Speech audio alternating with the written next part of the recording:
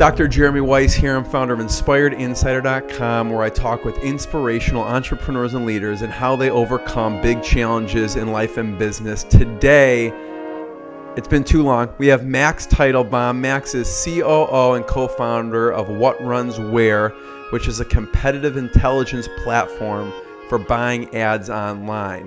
They help you keep track of your competition, spy on top-performing campaigns, and see what's working. Max also teaches at Baylor University's Center for Entrepreneurship and mentors other startups through Grow Labs. Max, thanks for joining me. Thanks so much for having me, Jeremy. So, Max, since it's Inspired Insider, I asked the question about, tell me your lowest point and then how you push through. Because you've had tremendous growth, but it's not always that easy. I think personally, the lowest point was at the end of my first business. I was there, I was making a fair amount of money, but I hated my life. I didn't like what I was doing. I didn't like I didn't like getting up and going to work. I was completely burnt out. I needed a break. I had been working since I was 15. I was, and to be able to say, hey, I'm 20 and, or at that time 19 and, you're already burnt out. Yeah. Already burnt out is a really depressing statement, but it's true. I was waking up every 2 hours. I wasn't sleeping well any nights. At some point you need to take a step back and get that balance in your life. I'd gained about 45 pounds over the past year. Wow. Because I wasn't exercising. I was just, sitting there working, and there was no work-life balance. And I wasn't very healthy. Mm-hmm. So how did you get over that? Started exercising. That burnout. No, I know. I made a joke. How did I get over it? I took time off. I took a step back and took a couple months off and really cleared my head and got a fresh perspective and realized what I needed to do. And I think that's a lot of the way that I learned about the need for balance. I'm a very intense person. If I'm passionate about something, I'll do it until it's done, right? So could I still work 20 hours a day, 7 days a week? Absolutely. My girlfriend would probably hate me, but you wouldn't have a girlfriend. I wouldn't have a girlfriend, exactly. But I don't think that's I don't think that's the way to be the most productive. Right? You say you took time off kind of nonchalantly, but when you're working that hard. Well, I think the key there, it's not just nonchalant. We took a business that was profitable there. It was still making money and shut it down. Right. That's hard to do. So it's walking away from a decent amount of money. I agree. It's hard to do. Yeah. It comes with that realization that, I'm just not happy. Right. Yeah. So I'm unhealthy. I'm not happy, and something needs to change and something needs to give. And at that point, I'm still young. I can always make money later, but let's fix, what's up here. Was there a last straw? Because that probably had been going on for a while. I don't think it's. I just think it's sort of like slow. It was slow, continual pressure building over time that just sort of couldn't take came to a head. And one morning, you wake up and you say, cool, this is it. So on the flip side, Max, what's been one of the proudest moments? I think one of our proudest moments is, I think I have a new proud moment every day I wake up these days, and I come to work and I see people sitting in our offices working hard. And every time that we add a new team member to our team and a new customer to our product, I think is a new most proud moment. Yeah. What's one where you celebrated one of the successes in the company? I think one of the things that pop out of my mind is one of the first trade shows we went to after about a year and a half, and people were saying, "Oh, you're the guy from WhatRunsWhere, oh, we love your product and we use it every day and we love it." And hearing people that I've never met before, sort of recognize you not because of who you are, but where you work for, and because they truly love the product is an extraordinary rewarding thing that means more than anything to me. Yeah. Do you remember any, if you can talk about it, I don't know if you can, any particular customer that you thought, wow, this person is using the service I created, or this company is using the service? I think very early on, one of our first customers was a bank here in Canada called Scotiabank, which is one of the 5 largest banks in Canada, and they've been a customer of ours since very, very early. And I think that was, a sort of a pivotal point, because you have a very large multi-billion-dollar company saying, hey, we trust your product to at least help us guide our decision-making process in some way. And that gives you the confidence to go after other very large companies. And I think a lot of people that start companies don't realize that you can go and you can, if you have a great product, everybody should be using it. You just have to have the confidence to find the right person and knock on the right door. Mm-hmm. So who are your mentors? And I want to hear some of the good advice they've given you. My mentors. Well, we have a fantastic board of advisors, and I feel like each one of those people are my mentors. Mm-hmm. We have board meetings where we sit down and we bounce ideas off them, and they help us with decisions. And I feel like my father is an extraordinary mentor for myself, and my late grandmother was also a phenomenal mentor for me. My grandparents founded a very successful clothing business in London, Ontario, and then sold that business. And although it's a completely different business, they were a very early version of a dollar store, buy in bulk, sell cheaply. Mm-hmm. There are certain learnings that transfer across businesses, right? Yeah. So really, there is about less so about how do you approach specific problems, but how should you think about problems. Mm-hmm. And just being able to converse with those people and understand how they think, and then see can I take pieces of that and apply it to my business. So what great advice has your dad given you throughout your year? My dad given me? Yeah. I mean, I talk to my dad. My dad gives me lots of good life advice. I have a very healthy relationship with my father. I think the best advice my father's ever given me is never think that you're the smartest person in the room. Mm-hmm. You should always assume that there's somebody smarter than you in that room. Mm-hmm. And I apply that to any room I walk into.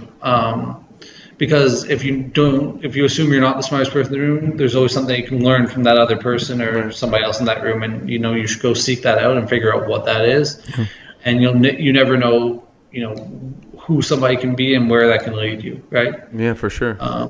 And the same way, you should give back to others, because you never know where that person will end up. Or when you talk about talking to new entrepreneurs and and doing some mentorship myself, you never know how successful somebody's going to be, or could I be talking to the next Bill Gates or Mark Zuckerberg or Elon Musk right now, and in 20 years look back and say, wow, that's awesome. Yeah, you just don't know. What about your board of advisors? What's some good advice that you remember?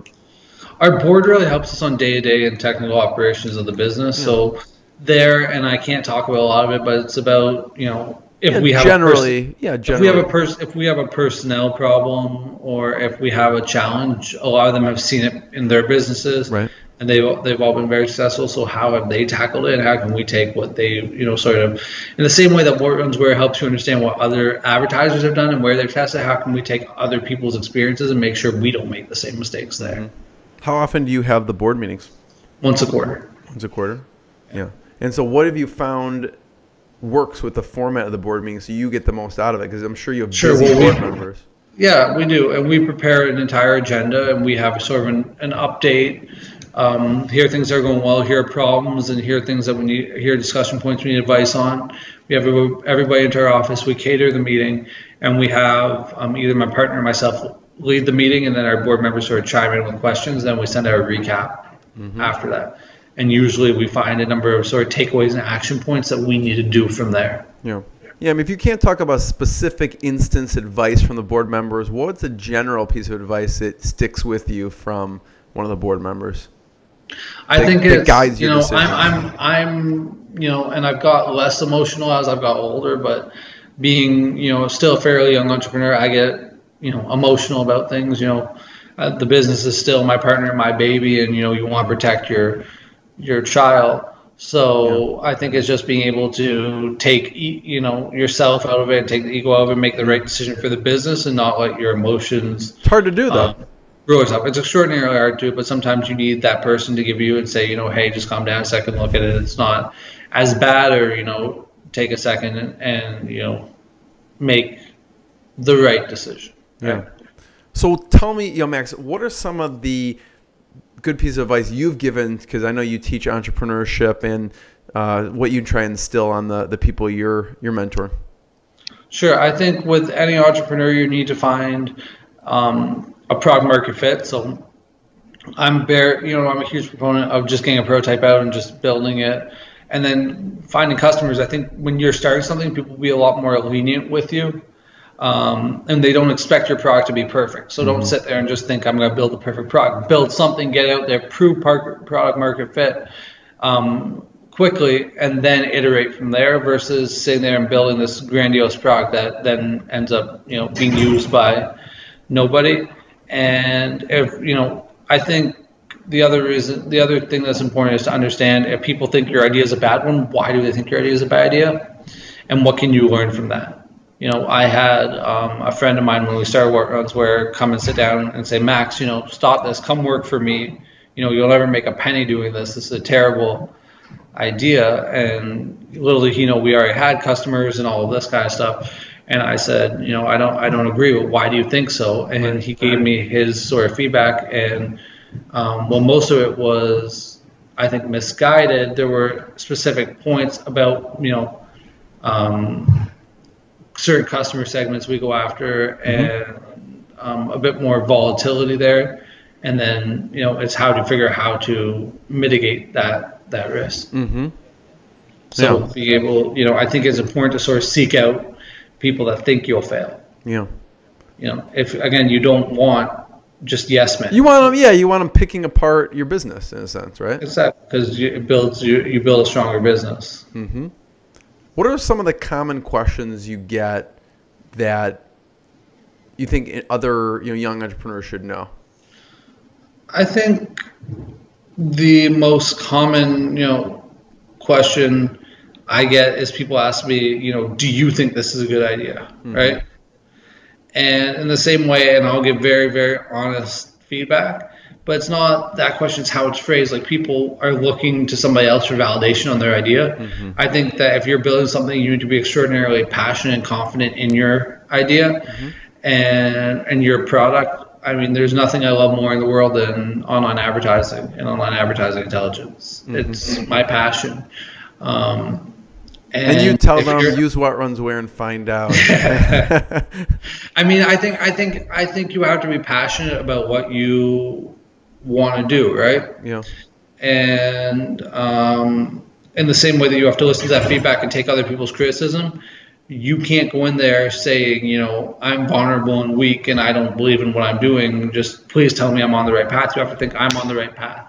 Right. And can I build something better with your feedback? But at the end of the day, this is where I want to go. Yeah. I mean, it kind of goes back to what you said earlier, which is, it doesn't matter. You just have to get customers and see what they say and change it accordingly.